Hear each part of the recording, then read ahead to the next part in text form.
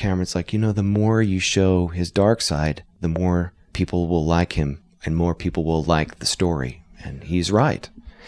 And this is a collaboration of us working together and trying to understand this very, very complex human. And Crosby is, he can definitely be an asshole, but he also has a lot of redeeming qualities too.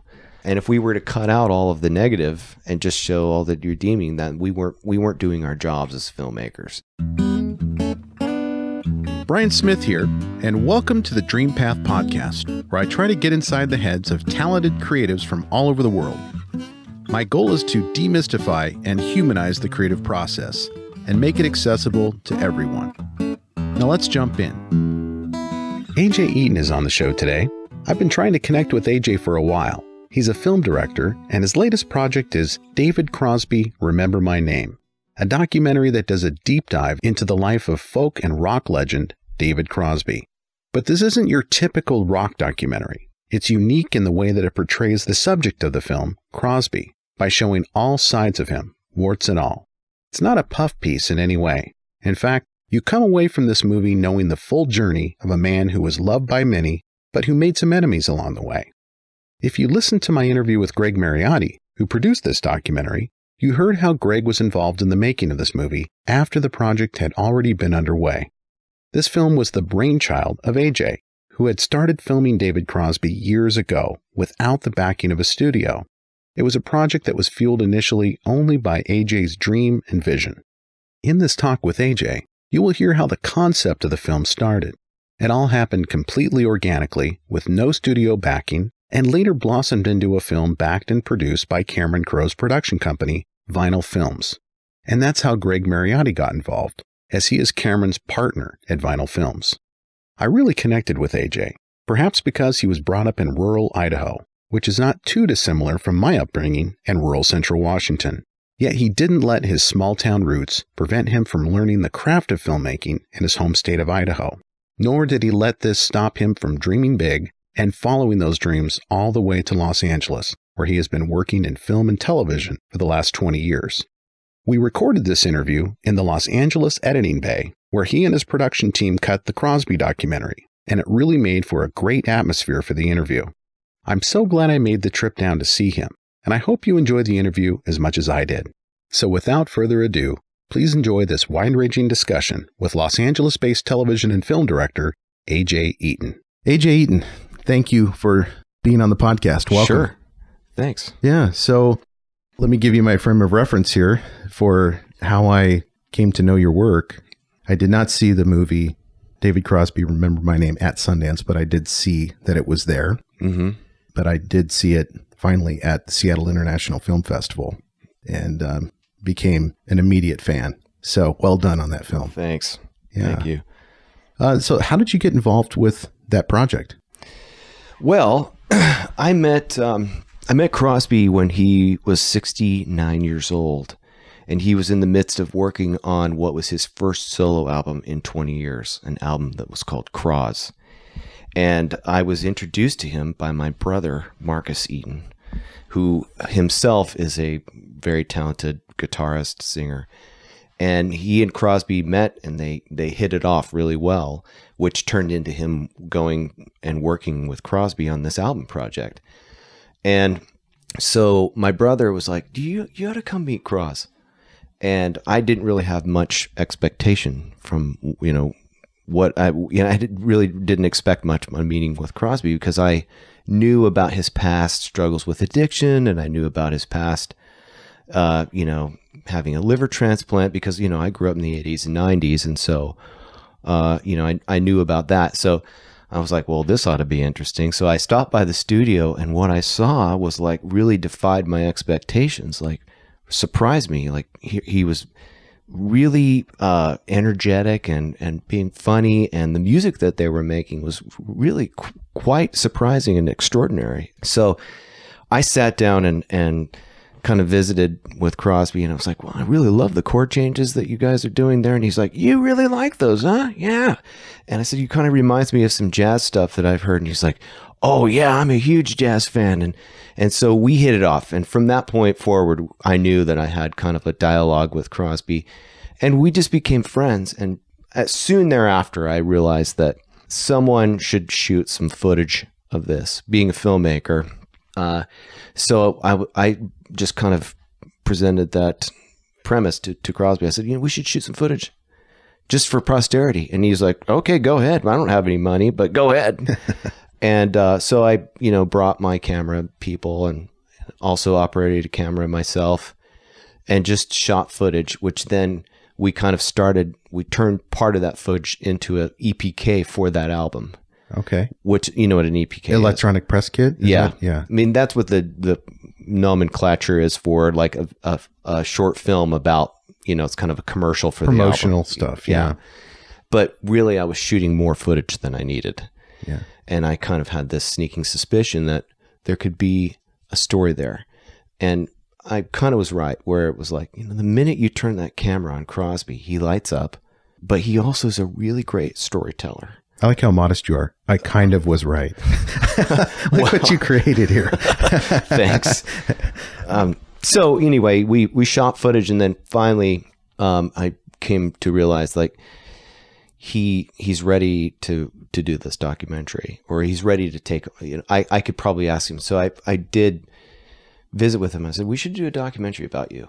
And he was agreeable to that, but also I knew that he was not, he wasn't crazy about talking about the stuff that everyone wants to talk to him about, which is, what was it like to be on drugs, and Laurel Canyon, and what was Woodstock like? He was interested in talking about the new things. He's very excited talking about, like, his new album, writing new tunes, all the new musicians that he was talking about. He was kind of looking at a forward-looking type of premise. Yeah. But I also had kind of a sneaking suspicion that once we started talking about that, there would be a connection to the past. And in fact, a couple of the interviews that I did with him early on for these album projects, he was like, well, in the 70s when I was recording, and tell me a little bit more about that. Yeah. So, and then, I had kind of amassed this footage, and there was times when he was doing something, he would be recording, he'd be recording in the studio, or he'd be going out on tour. And it was like, I need to shoot that. But I couldn't, I have this joke, which is like, I couldn't afford not to shoot it, but I also couldn't afford to shoot it, And so I was begging and borrowing money and getting on the edge where I was late on my rent a couple of times and trying to put this all together. So yeah. Anyway. So where does the expense come from when you say you're running out of money? What is the cost related to? Is it renting cameras? Is it paying crew? Is it actual film? I'm so ignorant about the process. I don't really understand how it works, I guess. Well, sure. One is that, at a certain point, you can't just be a guy with a camera. You have to have an audio person. You need to have maybe another camera. You need to have all of the things that, be prepared. When someone shows up to do a job, be it a plumber or a carpenter or whatever, they show up in a truck, and in that truck they have all the tools they might need to do the job. Yeah. And we kind of feel the same way when you're making a movie, be it a documentary or even a narrative. You see the trucks lined up on the street. You've got your lighting truck, your props truck, because every minute that you're there shooting is, and every minute that you don't shoot because you're waiting for some prop or the right light to come in or whatever, that's costing you money. Yeah. Or you're missing out on a valuable shot. And so when Crosby's doing stuff, or when he's recording and you've made the commitment and the decision that you're going to shoot it, you better have every battery that you need. You better have every lens you need, and you better have a plan. And sometimes through the course of making this movie, I would say probably about a third of the movie that is cut, what ended up, is just me with a camera, which is kind of a technique that I developed where Crosby, with a huge crew, behaviors change.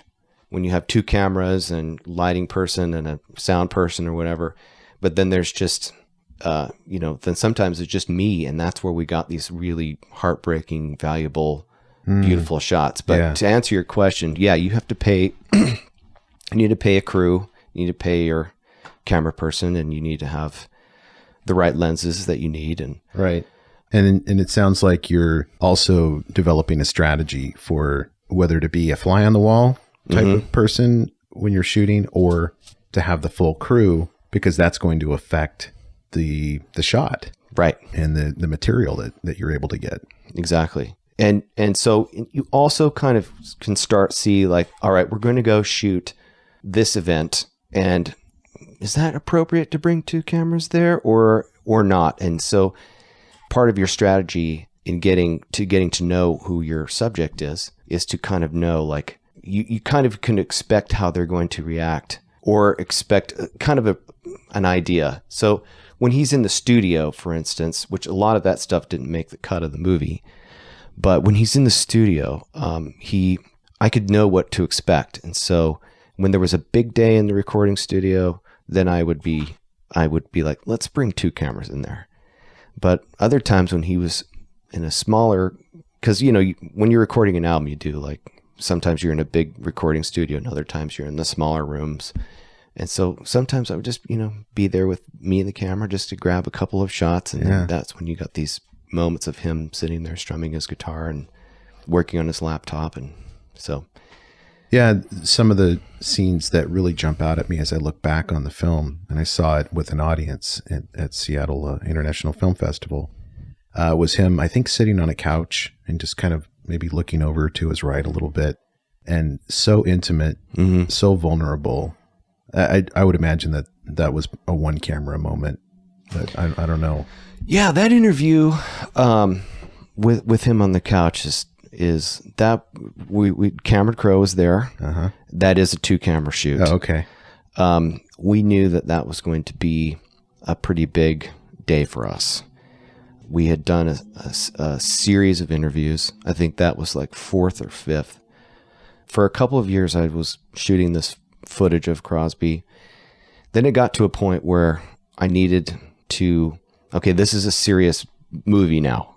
And the experiment of, will Crosby work on camera? Is he ready to talk? All of that was solidified. So this Jill Mazursky, who's one of our executive producers, and she produced a movie called Keep On Keeping On, which is a fine movie. I would highly recommend it. I believe it's on Netflix. I'll check it out. It's about Clark Terry, who's this legendary flugelhorn player and jazz musician who had a legacy of mentoring musicians. One of his first student was Quincy Jones. Oh my gosh. I saw that movie and I was just blown away because I connect to music. My dad's a songwriter and grew up in a house that had a recording studio in the basement. Nice. Which I can tell you about. But so I saw that, and Jill and I became friends. And so I told her I was kind of working on this Crosby idea.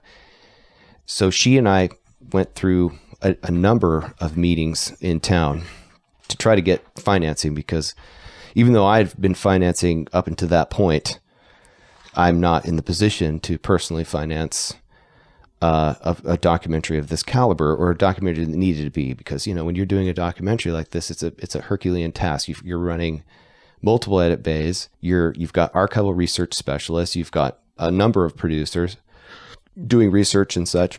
And then, of course, there's the music rights, which is, that's a quagmire. Yeah, majorly. So anyway, she and I had gone to a number of meetings with agencies and such in town. And, some people just didn't get it, what we were trying to achieve. Crosby, he's a has-been, right? Or he's still doing stuff? Whoa. And then one agency said, we'd be willing to finance it, but you would have to include like our roster of artists, and we represent a lot of hip hop artists. So. Oh no. So I was like, well, Crosby's not going to respond to that. Yeah. He's not going to do that at all. So at one point we had this bizarre meeting at an agency, and I just kind of thought, you know, this movie, the time for this movie might not just be right. You know, like the industry just might not be ready for this movie yet. So, you know, maybe I should just take the footage, put it in storage, and just kind of keep moving on to my other projects. And I went back to Jill's office, and Jill Mazursky, you know, she and J.J. Abrams, who is this unknown filmmaker you probably haven't heard of. I think I heard of J.J. Yeah, he's doing this little movie right now that I hope it makes it. So poor guy. So I went back to Bad Robot and met and had kind of a meeting with Jill. And at Bad Robot, down the hallway was Cameron. And I was like, that's it. That's the guy. That's it. And just hit me. So I was like, Jill, like, Cameron, that makes total sense. Yeah. And she kind of sat back in her chair and goes, yeah, that is. I'll go and talk to him. You know, let me go and talk to him. So later that evening, she did speak with him, and he was like totally, he's like, wow, you've got Crosby, like actually is letting you shoot him, and you got permission to do that. And yeah. So he agreed. And this is just a testament to his graciousness and his overall like curiosity and open to new ideas coming his way. He said, let's meet like tomorrow. So he and I sat down, and Jill, we sat down and met at Bad Robot, like literally like the next day. And I told him about what my idea was with the movie, which was like, I'm like, look, he's doing all these new things right now. And let's do like a forward moving thing about what he's doing right now, going on tour, recording these 2 albums back to back. And then we can use that as a lens to look backward. And he was like, yeah, I can see this. And I brought Crosby back in to meet with him again. And he definitely could see what I was talking about, that Crosby was willing to talk. He was ready to talk. And he could see that the window of his mental clarity, you know, after, you know, a decade of having some problems with drugs and such, like his mind was open. And so he was like, I'll tell you what, like, he told me that he was in the middle of working on this TV series at Bad Robot, was called Brody's, which was a Showtime series. Yep. And so his level of commitment was not, he couldn't commit to taking on a documentary, but he's like, well, why don't you let me do an interview for you? I'll just, as a gift to you. And I was like, yeah, wow, that makes sense. Absolutely. Yeah. And so I think his gears were turning in his head. And so within, a month later or something, Crosby was back in the studio, and I set up a meeting, or I set up an interview, multi-camera interview thing.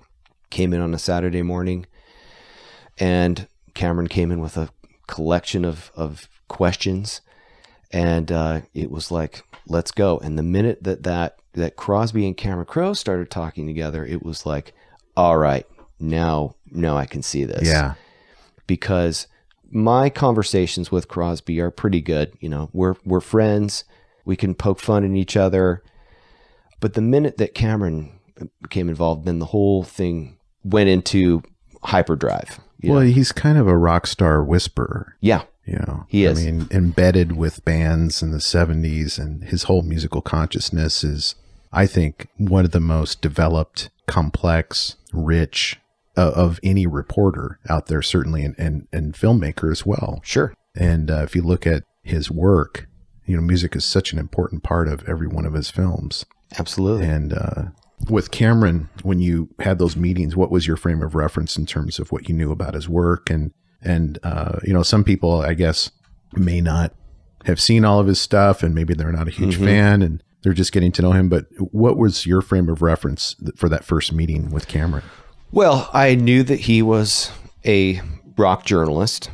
Yeah. I mean, Jerry Maguire is one of my favorite movies. Me too. Yeah. And it just has everything that you want. I mean, every time I see it on TV, it's like everything is just stopped and I just sit and watch. Yeah. You know? Once a year at least. At least, yeah.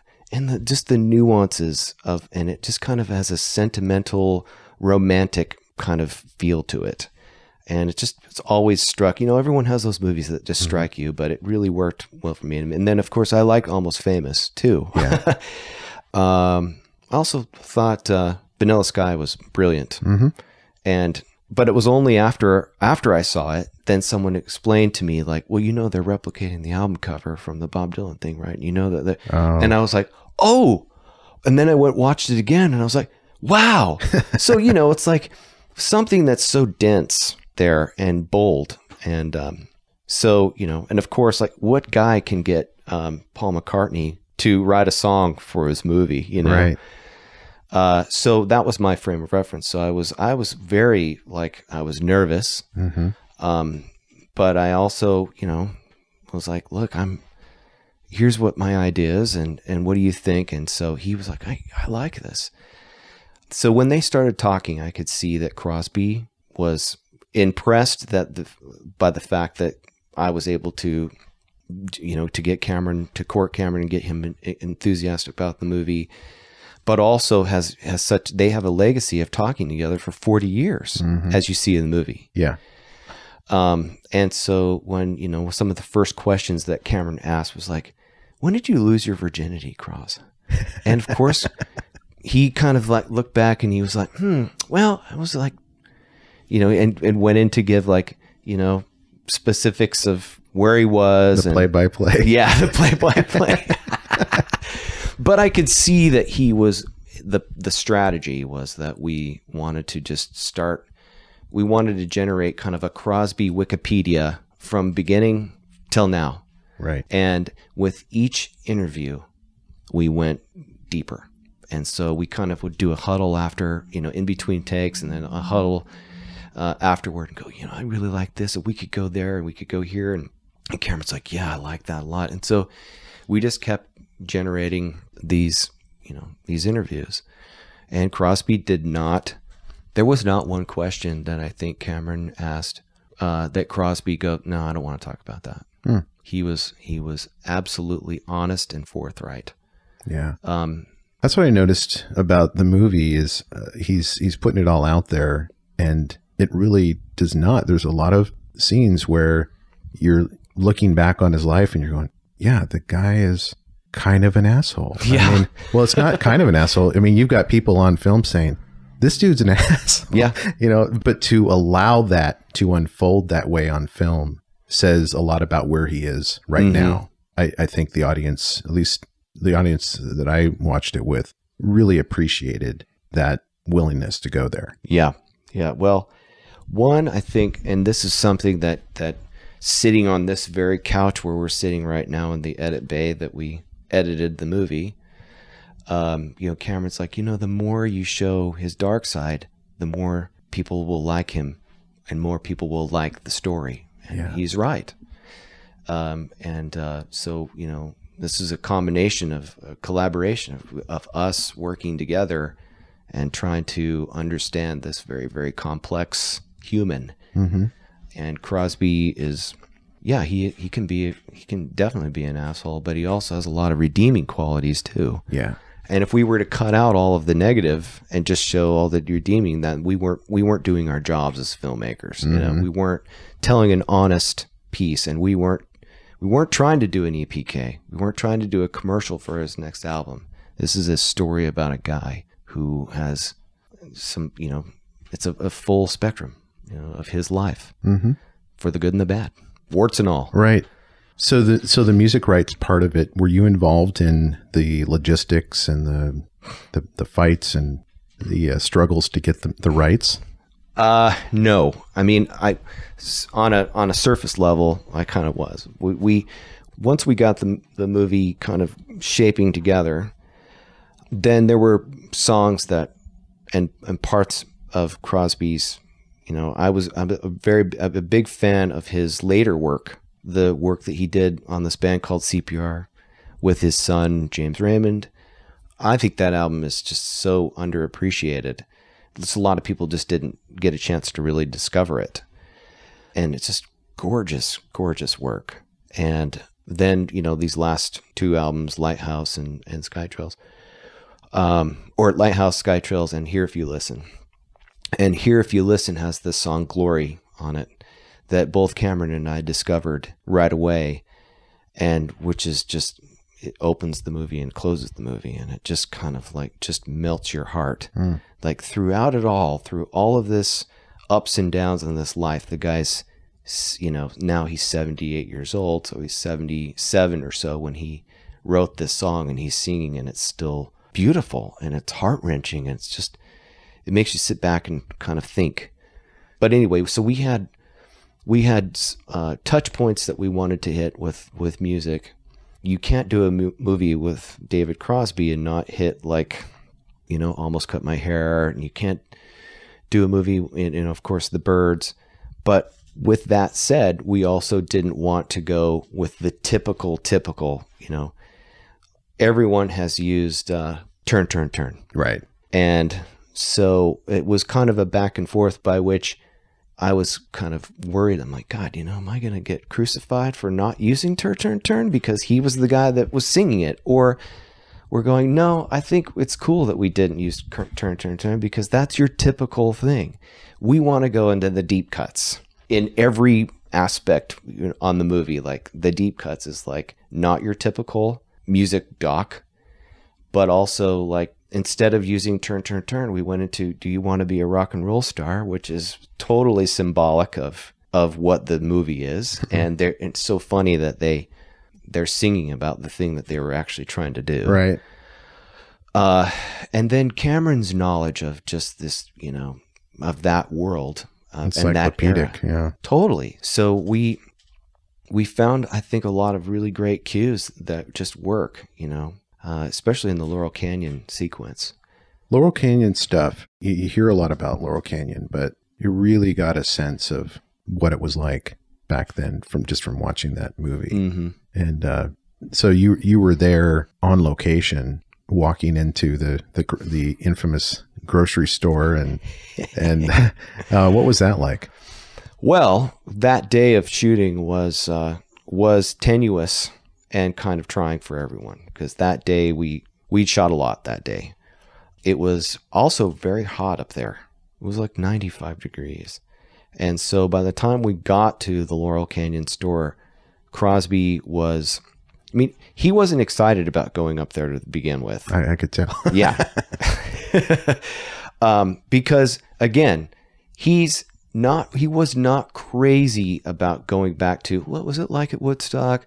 Tell us about Laurel Canyon. Yeah. But once Cameron came aboard, and once he could see that I could be trusted, and that I wasn't going to exploit, I was going to handle the material, or we were going to handle the material, I think, with the reverence. He kind of played along. He's like, oh, okay, well, we'll go up to Laurel Canyon. And you can see that in the movie. Yeah. But when we walked in there, it was like, I was hoping, and the whole goal there that we talked about was that, all right, we had done a number of these sit-down interviews with Crosby, at his house, in a studio, on the road, etc. And then we needed to get him out of that interview chair and go into places where he would be reacting to things spontaneously. Yeah. And that was where you got some of our iconic lines in the movie, where he walks in the Laurel Canyon store and goes, well, look at the Doors, Morrison, what a dork, Not a big fan of Morrison. No, not at all. And just driving down Sunset Boulevard, and, he's talking to us and talking about going into the various clubs and, seeing Morrison there. And so it was my hunch worked out there, where it was like, we got some reactive lines, and then we pull up to which is now just kind of a parking lot of the house where he was fired from the Birds. Didn't want to get out of the car. There's nothing there. There's nothing to see.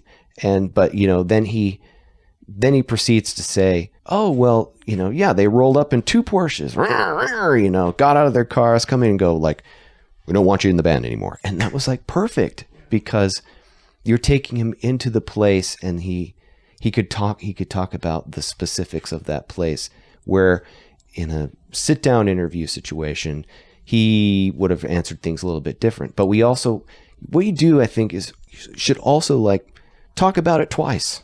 It's not, you don't just talk about things once. In the interview chair, you can say, tell us about being fired from the Byrds. And he would go in and he would give you details about, it was the time and I was an asshole or whatever he says. Then you take him to that location and he'll give you different details. And then that's so valuable when you go into to cut and go into an edit bay, because you've got a way to tie it all together. Yeah. That, I never thought about the strategy for pulling the story out of your subjects, but that's brilliant to bring them into the setting. Maybe that's why I like to do these interviews in the creative space of my guests, because I think you're going to look at a poster on a wall and, it's going to trigger conversations that wouldn't otherwise occur. But, you put someone like David Crosby, for instance, on his bed he's laying down on his bed. I'm not sure if his guitar was on there. Yeah. But, and then his wife is there, and then he's packing up to go on the road again. Yep. And I don't think you can really capture the essence of someone's journey. No. Unless you have them there in their space. That's right. Yeah. And it's hard because like for a movie, it's all a set, but with a documentary, this is their real home. And it was hard for Jan to Jan and I are friends and we're like family, but she and I said, we want to do this movie, and she could see, but Cameron and I said, for weeks and months, we were saying we wanted her to be involved. And the day that we shot that interview with Crowe on the couch, the one where he says he's afraid to die, spoiler alert, and where he does the Coltrane impression and all of that, I think that she heard him say that I'm afraid to die, and that really upset her. But she went into their bedroom and locked the door with their dogs. I mean, they have like 5 dogs, and stayed out there for the entire day. Now, keep in mind, I had asked her, I said, we really want you to be involved in this. We'd like to interview you. And she never said yes or no or whatever. And finally, after that day of some pretty, just like some omissions by Crosby on camera, as I've already told you about, and many others. We kind of took a break, and Crosby went and got something to eat in his kitchen or whatever. And Jan comes out. She's wearing this really nice outfit. Her hair's all straightened and looks beautiful. And she goes, I'm ready. And I'm like, we're ready. She goes, yeah, I'll do my interview now. And I looked at Cameron with like my eyes open, and I was like, okay, how about sit right here on your kitchen table, and the camera guys will just sit right here. And within we were just in clockwork, and she sat down, and that's where she said, I might just disappear, and I'm afraid, and all those things. So it's real life. It's not just, I didn't, you know what I mean? It's like you're in their life. Right. And she is really experiencing the reality of the things that he just said. And that's when the interview is taking place, right as she is ready to reveal it. Yeah. As opposed to some non-organic way where she shows up at a studio and she may or may not be ready. Right. Yeah. Right. And so, when she says that, then I'm going like, oh my God, like this is deep, man. I had to go out after she did her interview, and Crosby and Cameron had to drive away. And so after she did her interview, it was kind of hard. I had to go outside and just kind of take a minute. Decompress a little bit. Yeah. She's saying you see it in the last of the movie there. She's like, I might just disappear. She's put her whole life has been spent loving David. And when someone says that light might burn out, and it's going to burn out faster than you think, boy, that's hard. Yeah, and he does seem to have health issues that could make, every day is a gift for him, is my impression. Yeah. With his son. Is it diabetes that he has? And he's got 9 stents in his heart now. Yeah. He's 8 in the movie, but they have another one in there now. So 9 stints, liver transplant. Liver transplants usually last 6 years, is what I've told. I met the surgeon that performed his liver transplant. Came to a screening in Sun Valley, Idaho. Oh yeah.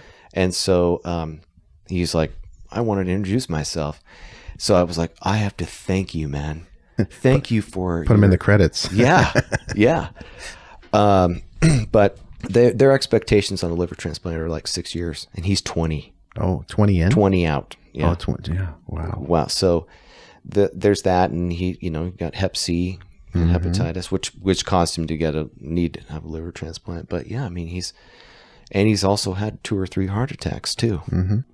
He's living on borrowed time, and he calls it time as the final currency. Mm-hmm. So that's why I think he's trying to get this music out as much as he can while he can. Yeah, the sense of urgency was there in the film. You could see it. He's leaving his wife behind, who clearly wants to spend time with him. Yeah. But he has to do this thing. Yeah. The music. If he retired, if he just were to say like, okay, I've said my piece, I'm done, I don't think he would last long. Yeah. It's the music that's keeping him going. Mm-hmm. So it's heart-wrenching. As you may have noticed, there are great resources and advice mentioned in all our episodes. And for many of them, we actually collect all of these resources for you in one easy place, our newsletter. You can go to dreampathpod.com/newsletter to join. It's not fancy, just an email about each week's episode, featured artists, and resources to help you on your journey.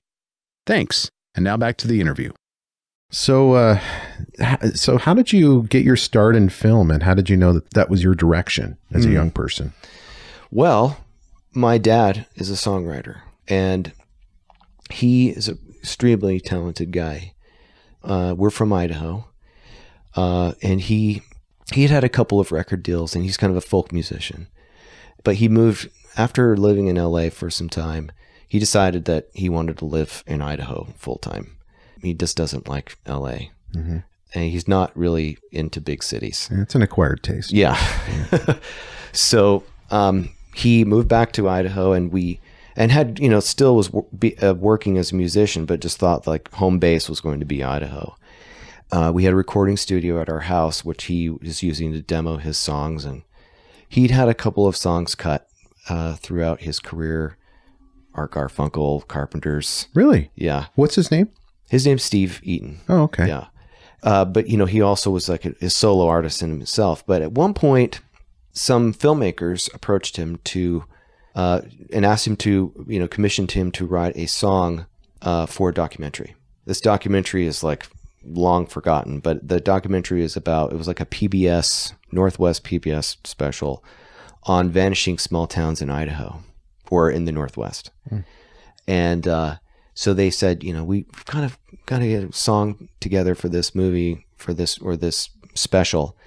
And so he sat down and he wrote this song called "The Train Doesn't Stop Here Anymore," which is a very kind of Mark Twain type of statement. Sounds perfect for the film. Yeah. And it's just, he poetically encapsulated the entire theme of the theme in multiple cases, in every aspect of the word, into one statement. The train doesn't stop here anymore. It just says it all, doesn't it? Yeah. It's kind of somber, sad, a little melancholy. Yeah. Yeah. And the song itself I'll send it to you. Yeah. So I was young, probably 4 or something, but they had sent a machine for him to kind of shuttle back and forth. It was probably a 3/4 inch deck or something in his studio. And so he wrote that song, and then he wrote like kind of the underscore with his guitar. And so I just became infatuated with this kind of watching them put music to moving image. And it's so amazing to watch, like, okay, you can just see a shot, and then you put music on it, and all of a sudden it like means something. Mm. So from a young age, 4 or 5, I was like really interested into that. You're seeing the process. Yeah. You're seeing the process unfold. Yeah. Mm. Yeah. And of course, and then, I also, there's musicians around us all the time because of my dad, because of the studio there. And I just saw a lot of musicians, like some musicians that were making it that just didn't have any talent. And then some that weren't making it that should definitely be making it. And it's kind of heartbreaking to see that world where you're going, I can name like 4 or 5 people that like my dad knew or passed through our life where I was like, that guy should have been a star because he was really talented, or she should have been a star because she was very talented and wrote great songs. So anyway, I just kind of got me interested in filmmaking, and being, in rural Idaho. You've got Boise, you've got Pocatello, you got Salt Lake City. Movies are not common in that area. Yeah. But I started seeking out, every opportunity or any person that might be in Idaho that knew anything about filmmaking. And, the small town where I went to high school, Pocatello, Idaho, they had a community access television station where you could go in and take a class on how to use a camera, and they had an edit bay there, and you could go and make your own show and put it on the air. And so I kind of got into that, and then through that process, I met some people. I mean, look, there's resources. I would just find resources where I'd find like, oh, so-and-so owns an Airflex camera. I wonder if I could go and just see how it works, And so again, I was like 14 years old, but I met a gentleman who had moved from LA, bought a nice place in Idaho, and had a very successful career, mostly in film advertising. But his company that he had edited film trailers and specialized in movie marketing. But he was a director. He was a member of the Directors Guild, also a member of the Academy. And so in his basement, in his house, he was offline editing, which is a thing back in the day when they would send, well, and I explain that later, but anyway, offline editing movie trailers. And so I met him in passing and said, I'm really interested in filmmaking. I'm really interested. And he said, well, come on up. I'll show you my edit bay. And this is Pocatello or Pocatello. Really? Yeah. And so, he would offline edit, and he would take an EDL, and he would fly back here to LA, and then they would do an online, which is they would do conform the edit.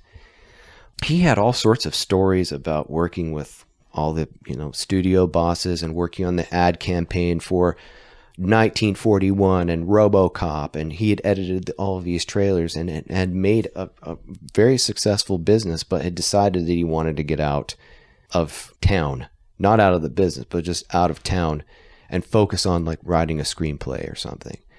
But how, as it was, he was getting calls to like do a trailer here because he was very good at what he did. And I also had a job working at an ad agency too. And it was kind of funny because it's like a very Ferris Bueller type of thing where the ad agency had this big building right next to my high school. And so I would roll into high school, and I had a parking spot with my name on it. And like my friends in high school, what the hell?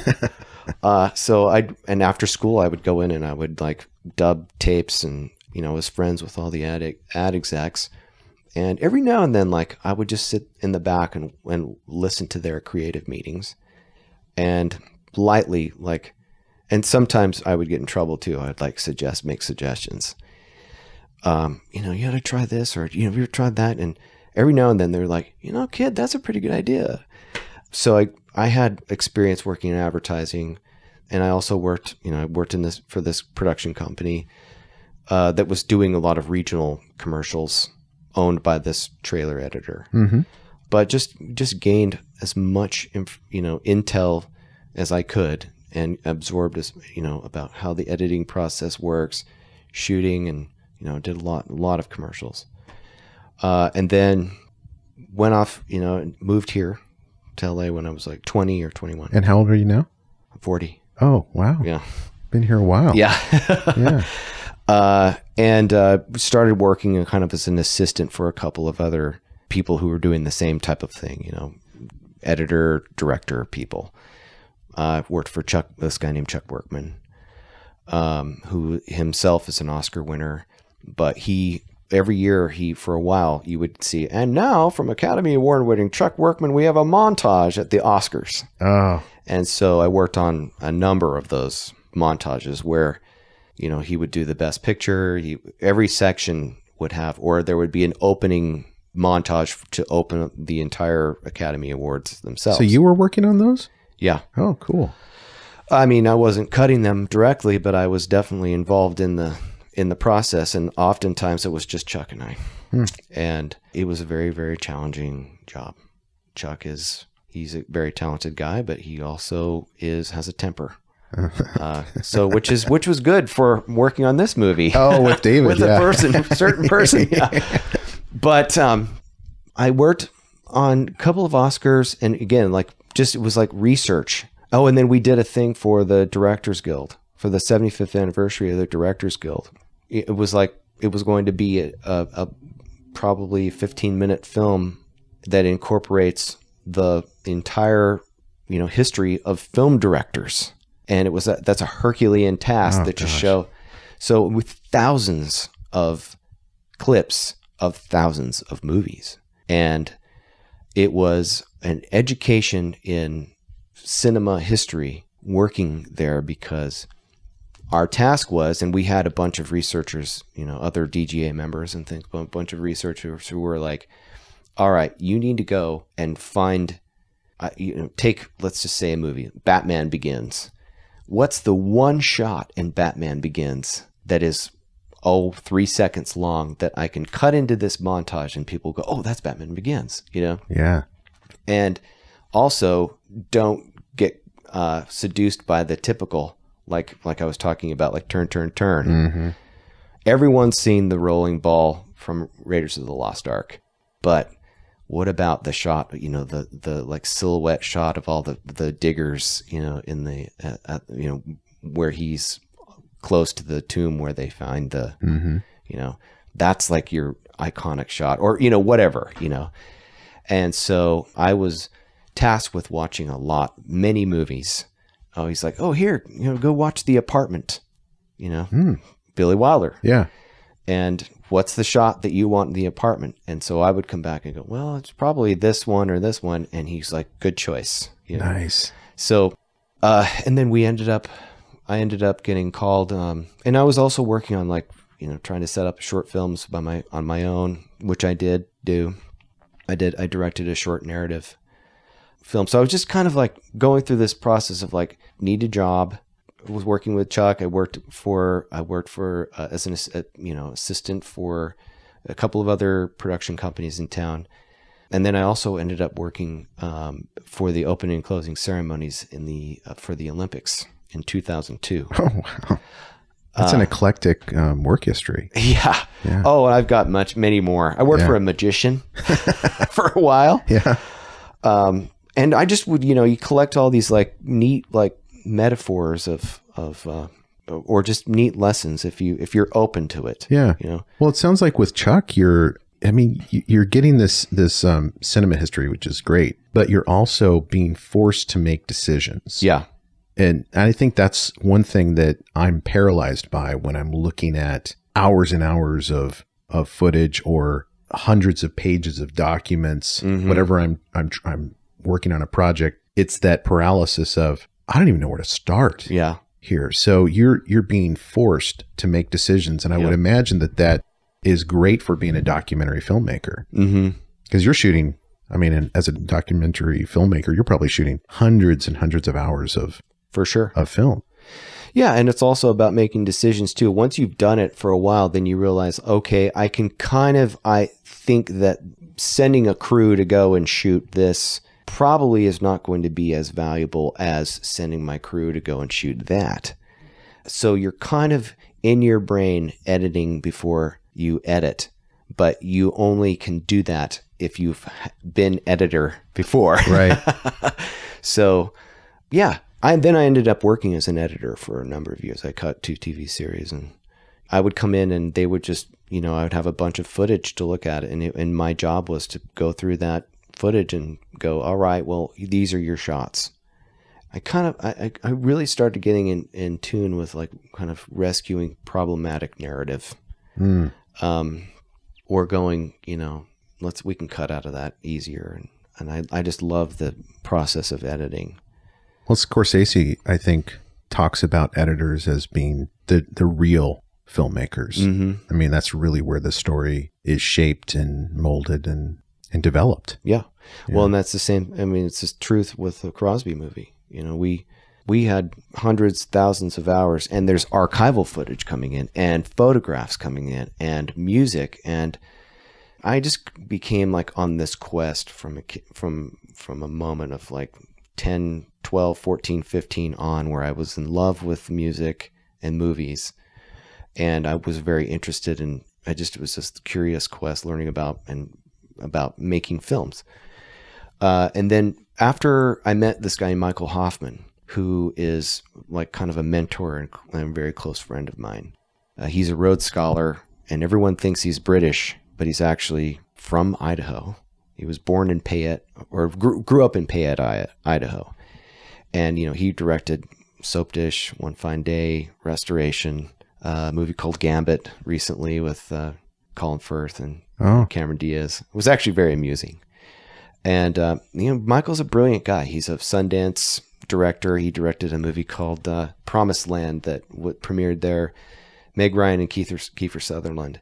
So as I've been writing screenplays, living back and forth between LA and Idaho, I'd go out to his house and visit with him. And he just gave me this priceless pieces of advice. You know, work begets work. Go and edit that show. Just do it. And he was always curious about how my screenplays were going, and he gave me some great advice. But when I was working with him, there was a movie called Game 6, which is starring Michael Keaton. And it's funny. The parallels between Game 6 and Birdman are uncanny. That's a whole other story. Michael Keaton plays a playwright trying to mount up a play, and he's haunted by the pending review of this theater critic. And the theater critic is played by Robert Downey Jr. and he's dealing with all these other personal dynamics of like his daughter and his girlfriend and all of that. The only difference between Game 6 and Birdman is that he, instead of going to the opening night of his play, he decides to go watch Game 6 of the World Series. Oh, okay. The infamous Buckner, you know, ball in between the legs, you know, error. And that whole thing kind of like parallels his life. You know, it was a very independent movie. Keaton was in it. They shot it. And so he was going to edit that movie at his house in Idaho. And he had this Italian editor named Camilla Toniolo. And he was like, said, well, we're looking for someone who just knows how to operate an Avid. And of course, I'd worked with Chuck. And so I was like, yeah, I could do that. So they had set up an edit bay at this office in Boise, Idaho. And so for a couple of months, I was sitting there working with this lady, Camilla Toniolo. Yeah. And, you know, it was so funny because she would describe things like, oh, this cut is delicious. It's great. Oh, wonderful. And then we would quit editing like, you know, 7:00, and then she'd go and make dinner. And that night we would sit around, talk about the scene that we had just cut. Yeah. And Michael would be like, you know, but do you feel his emotion in that scene? And so I was like, again, gathering all this intel, like, yes, that's the process of editing and the process of shaping a performance in editing and processing it after the day is done. Yeah. It's not just an 8 to 5 thing. No. Yeah. You're in this thing until it is completely in the can. Yeah. You're thinking about it and you have a dialogue about it. Mm-hmm. Yeah. Mm-hmm. And I could see Mike's process where he was constantly biting his nails, worried about if things were going to come off as they were intended. And I sure, you know, had that myself. So anyway, cut to, pardon the pun, cut to when I met Elisa Bernara, where I was seeking an editor to come join the Crosby movie. Wasn't going to cut it myself because it just that's a Herculean task. And in order to secure the financing, I wanted to put in place one thing I learned early on from working for a number of directors, Hoffman, Chuck Workman, Frank Marshall, is that you build a team of people that are not going to let you fail. Mm. so I had coffee with Elisa, and she, I said, I really loved what you did with the Glenn Campbell movie. I could see how you handled music really well. And she's like, well, thank you very much. I enjoyed you. And she says, come up and, we'll have dinner and we'll look at the footage that you've shot. And I was like, well, this sounds exactly like what I was doing with Camilla. So, and my mother's Italian. So I thought that was a cool omen. And of course, like, we sat and had pasta, and she looked at the footage. She's like, look, you've got some great stuff going on here. It's going to be great. We can make a wonderful film from what you have just here.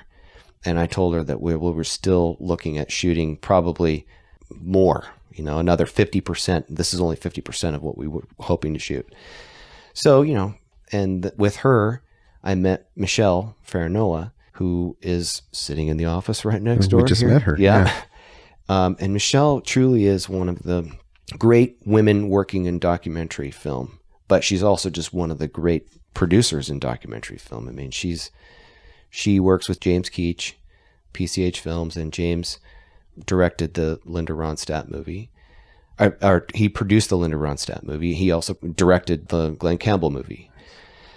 So I could see that these folk know how to handle documentaries and music documentaries really well. And I needed to put together a team that would protect the independence of the movie.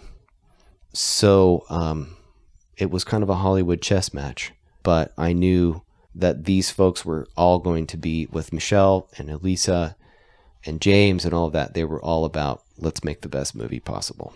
You got your A team together. Yeah. So, and then with that, then Cameron and Vinyl Films and BMG were very comfortable coming in and seeing that I wasn't, it's not a high school production. Right. Yeah. Well, I'm curious about the complexities of the business part of this, where you're working with Vinyl Films and Cameron and Greg over there. You got Michelle and you've got Elisa and, these very talented people who are not doing this for the money. I mean, this is not like big time. This is not J.J. Abrams, Star Wars type of production. So how do you get lawyers involved to put contracts together in terms of how it's going to be distributed and who's going to get a cut of what? How does that work? Or you just kind of turn it over to your agent or manager and let them work out the details? Well, I yet do not have an agent, but I know part of the goal of like working on all these various projects that I've mentioned, and for the various, is that, you gather intel about the behavior and psychology of how the business is going to work. So what's cool about this is that once I met Cameron, I had just like that week met with BMG.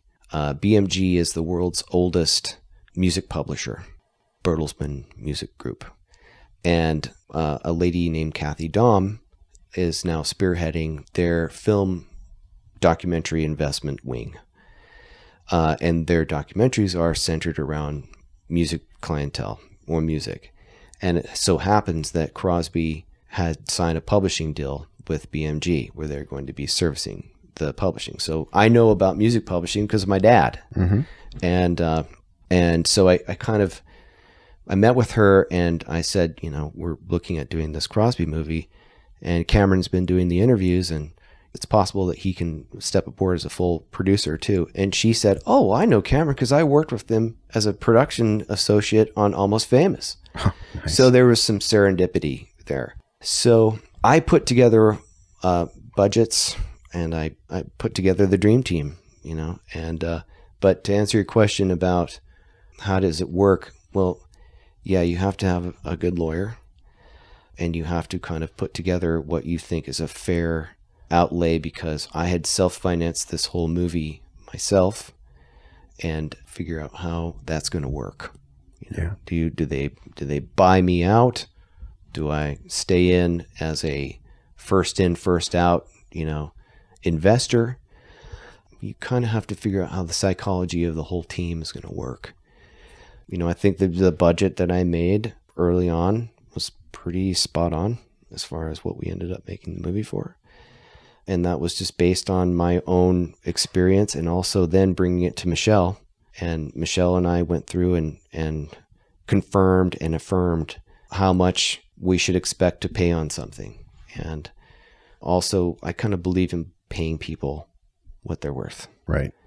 And having been the person who worked for free for a lot of people for a long time, or worked for next to nothing, I also believe that you get better work out of people when you pay them fair rate, and they're willing to do better work for you. Or if you have to call that, hey, can you grab me? I need to just grab that one shot of this one thing. And, oh, AJ, absolutely. For you, you got it. So, yeah, I wholeheartedly agree with that. Mm-hmm. Yeah. So what is the approach to awards season? And you have this this documentary that premiered at Sundance and made its way to a lot of festivals and got great reviews. What's next, and how does that work? The campaign to, for instance, the Oscars and that type of thing. Well, I mean, just be sitting here and talking about the movie that I had expectations of, like, all right, I know that Crosby is an interesting character. And, you know, perhaps if we do a fair job of this, but we might be able to sell it to a network, you know, perhaps an HBO or a Showtime or something like that, and then go off. Right. Go on our, and make another movie. And I had basically kind of tempered the expectations of everyone. Like, look, if we get into Sundance, great. And if not, we're going to be okay. There's plenty of outlets for us to go. So when you get that call from Sundance and they said that they see it as not just a movie that they would just premiere in their premiere section, but an actual documentary in competition, that's the ultimate compliment, because you've done your job. I shouldn't say you've done your job, but you made a film that's not just a, you know, it's about a guy who happens to be a musician. He's been a witness to some remarkable moments in our modern American history. So, you know, the movie goes to Sundance, and the idea was that we were going to go there and sell it. And Sony Pictures Classics was very enthusiastic about it. And that deal was negotiated by the folks at BMG and Vinyl. But Sony, their plan is that they saw the movie as a theatrically, that would succeed theatrically. And I could see that definitely. And I, of course, you know, you love that idea. Right. You know, like, your movie's going to be playing in theaters. And they're right. I mean, this is his fan base, Crosby's fan base, is one that would go to theaters. So the reviews at Sundance were all very favorable. You know, you go to that premiere and you still don't know, what the people, like, you show the movie and you're cutting a movie over a year's time or even more. I mean, I've been working on this thing for 8-9 years. Right. But when you're cutting, then you get a cut together and you show it to your team, and then you come back with notes, and it can be overwhelming at many times. Then you get a finer cut and you show it to your team again. And you bounce off the ideas like, is this making sense? Is that making sense? Again, cut back to, like, you know, my time with Michael Hoffman. Like, I don't know, is this making sense?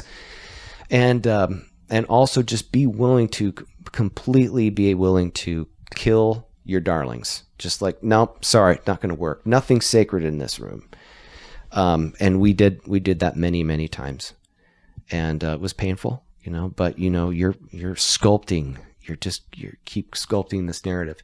So then we got the cut that we felt, and we sent that to the folks at Sundance with but still, after you get accepted to Sundance, you're still going to be tweaking the movie. You still need to mix it. You still need to fix various shots. You still need to replace that piece of archival footage with the master, or with a full resolution, and that kind of changes the impact and the psychology of the cut.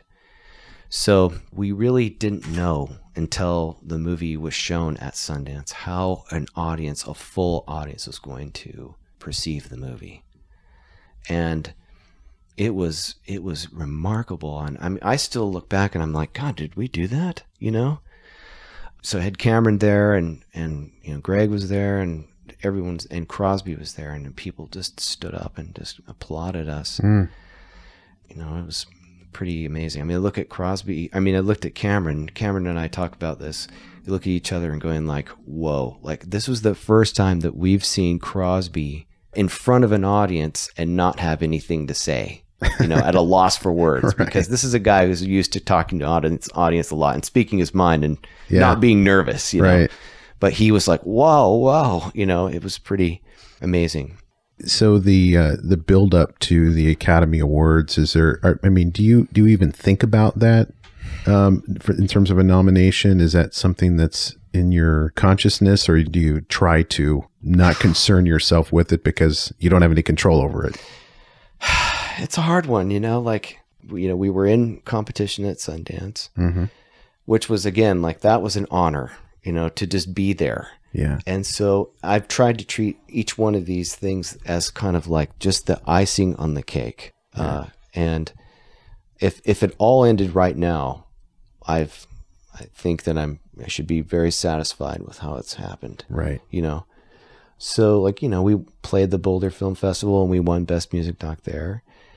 But like, so all these surprising things that have come around, like the Critics' Choice nom and the Grammy.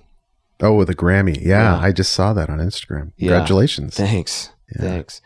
And that's cool because we're there with a movie that directed by Paul Thomas Anderson and Beyonce and Tom York and Morgan Neville. And so it's like, we're in great company, and I'm just honored to just be involved in that company. Mm-hmm. So whether or not we win, it's just really an honor. Right. So as far as the Oscar campaign goes, like, you know, people see that it's possible, and we'll see what happens. Yeah. You know? Couple of questions to wrap up the interview. Sure. If you're standing in front of some young people, say at a high school class, and they're asking you, what do you recommend that they do if they want to get into film in terms of education, experience, and also where to be physically? What is your advice to them? Good question. Well, first off, I mean, kid from Pocatello, Idaho, you know, there isn't Idaho State University doesn't have a film program, but I just was so curious, and I just was on a quest to find as much resources as I could. And if I would have grown up in LA, who knows, you know, what I would have been like, you know, oh, come down to USC. We've got every piece of gear and go make a film. Right. I mean, who knows what would have happened. But I did graduate from college. I graduated from Boise State, but I didn't graduate with a degree in film. I graduated a degree in political science. And I worked on a lot of Senate and campaigns, and I worked for mayoral campaigns, and I kind of got interested in stories of democracy and people. And just that was a side note.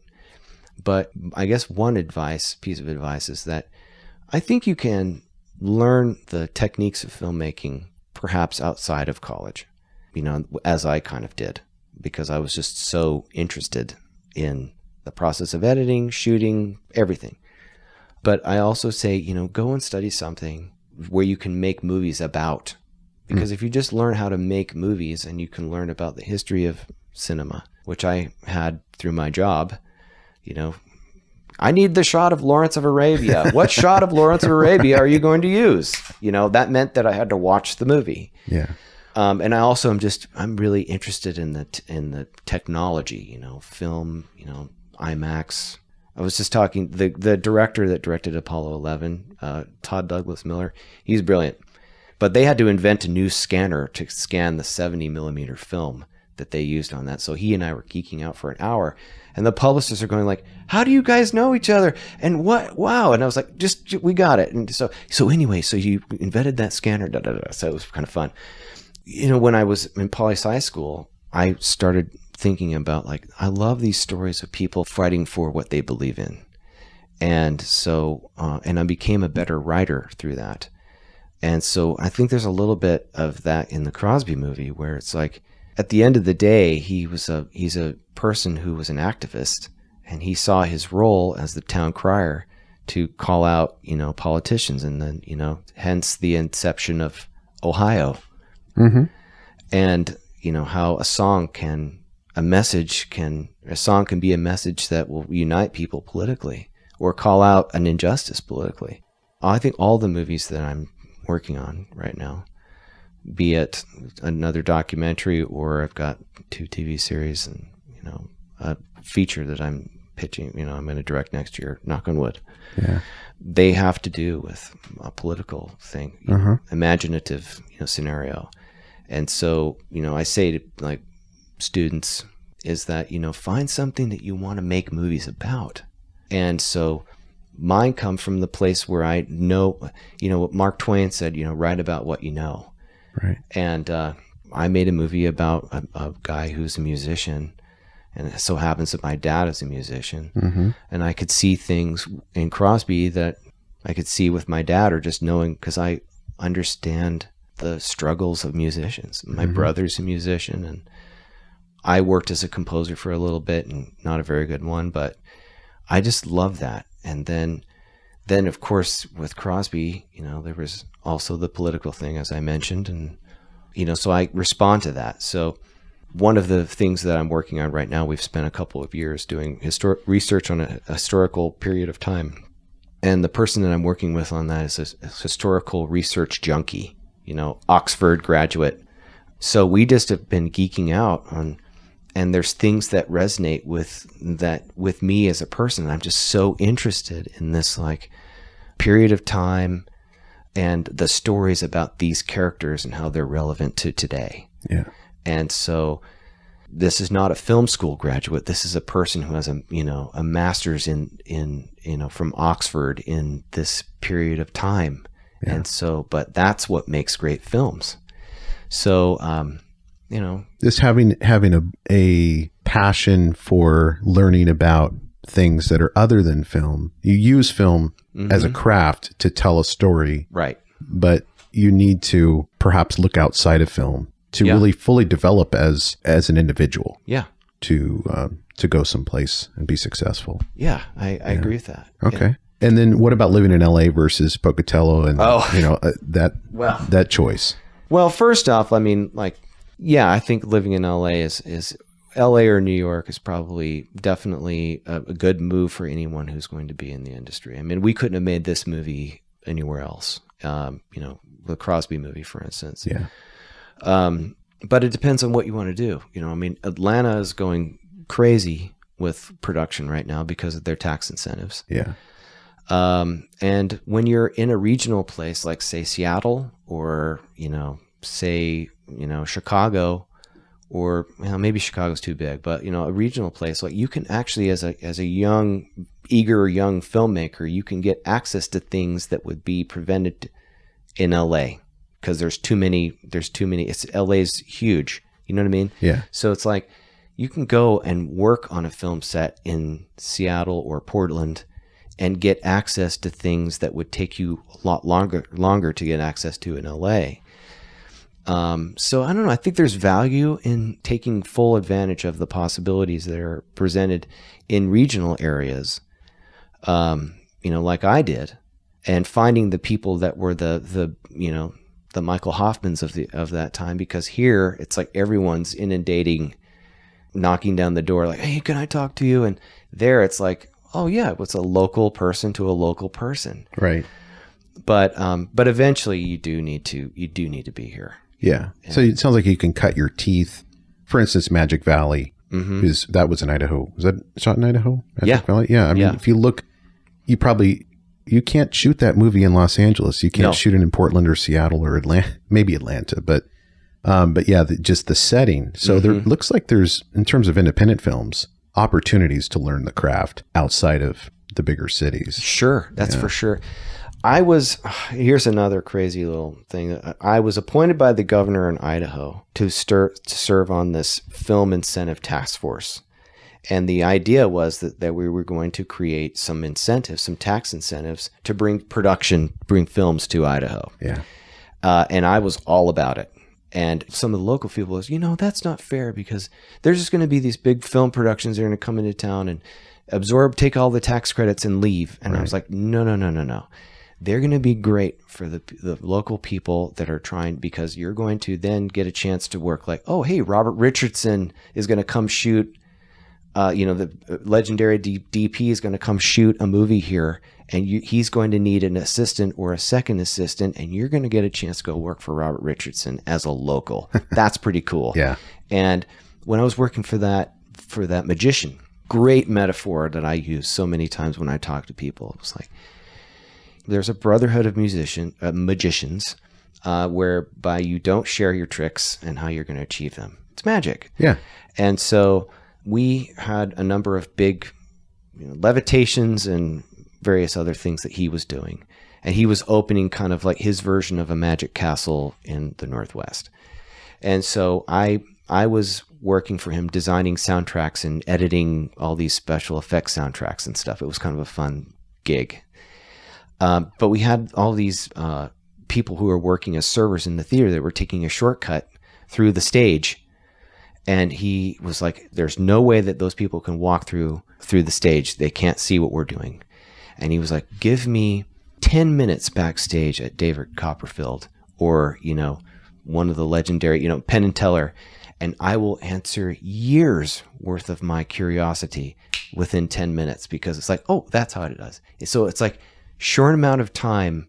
And so that's what I'm saying. Like you show up on a set where you're working with one of the legends, and you can, if you're not, don't be an idiot, and you can go there and you can see like, oh, that's how he set his light, or that's how he frames that camera, or that's where he positions his camera.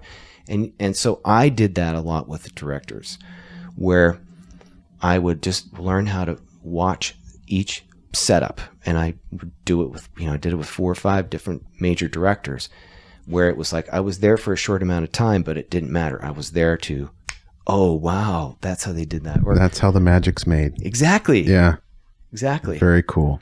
So yeah, well, AJ Eaton, thanks so much for being on the podcast. Pleasure. Yeah, I'm glad we finally got to do this. Yeah, it's been a lot of fun. Hey, thank you for listening, and I hope you enjoyed today's episode of the Dreampath podcast. If so, I have a favor to ask. Can you go to your favorite podcast service and give me a rating and review? Your feedback is what keeps this podcast going. I appreciate your time, and as always, go find your dream path.